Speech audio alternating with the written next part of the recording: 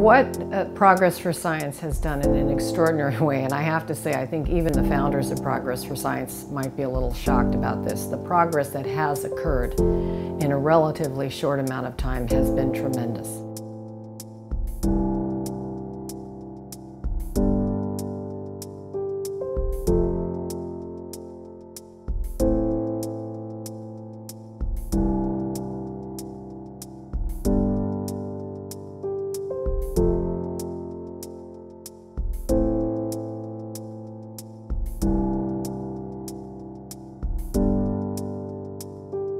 A lot of people have seen the video of the 11 of us being confronted by the vivisectors and these other people that they gathered.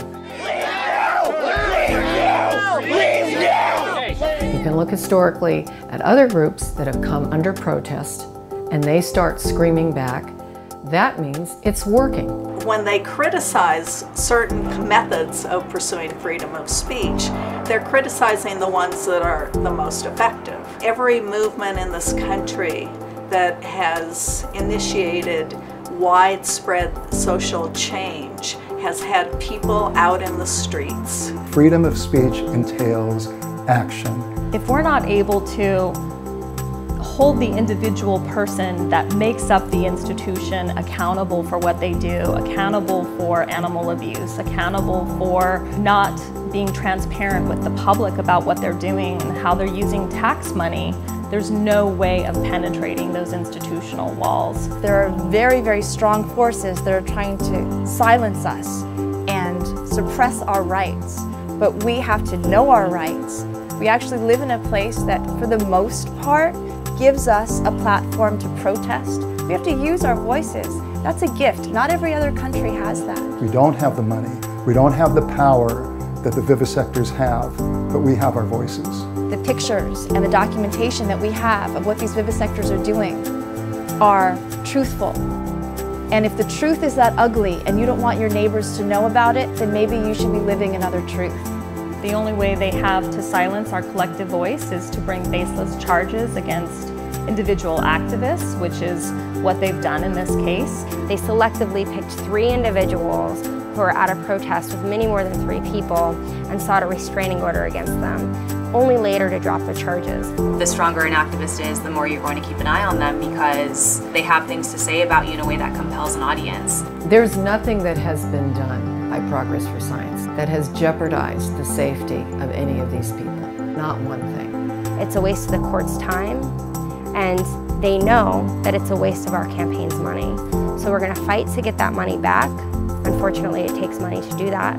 It would be so helpful if you were able to donate $10 or any amount that you can. It's costing literally thousands of dollars in legal fees for something that none of us did wrong. We were simply just using our First Amendment rights. If we sweep this away, that signals to vivisectors and to UCLA that we don't realize the power that we have to exercise our First Amendment rights and to defend those rights. If we win this case, and we expect that we will, the money will go back to Progress for Science and continue to be used to fight experimentation on monkeys at UCLA and in other UC schools. Every single bit of money will go back into fighting for the animals. It will certainly begin with sending a signal to UCLA that they can't use the legal system to silence us.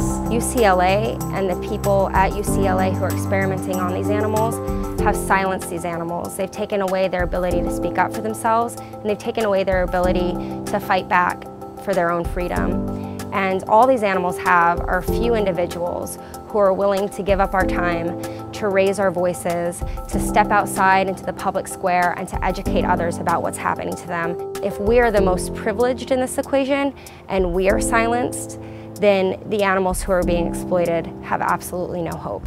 Each one of those animals is an individual that is suffering needlessly.